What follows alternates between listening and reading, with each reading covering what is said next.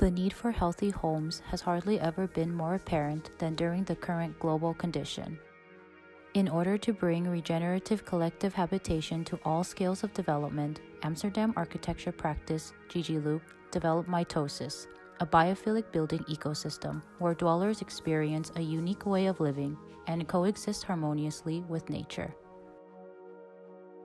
Bio-based materials, such as cross-laminated timber, are used to construct a net positive built environment that produces more energy than it consumes.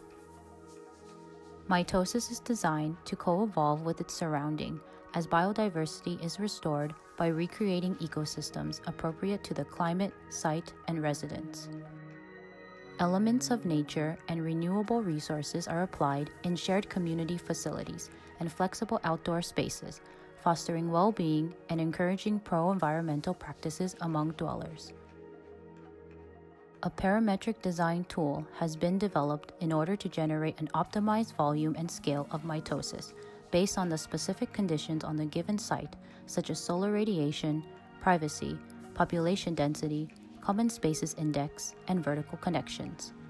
Therefore, mitosis is applicable to diverse urban scales and can host a variety of typologies that are customizable to the residents' needs.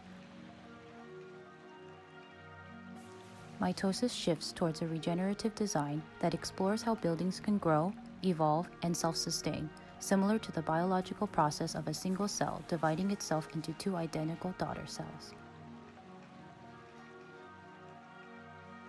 The goal is to develop an architectural solution that gives back to the planet and to raise awareness regarding the importance of biophilic architecture and its net positive impact on the environment and society.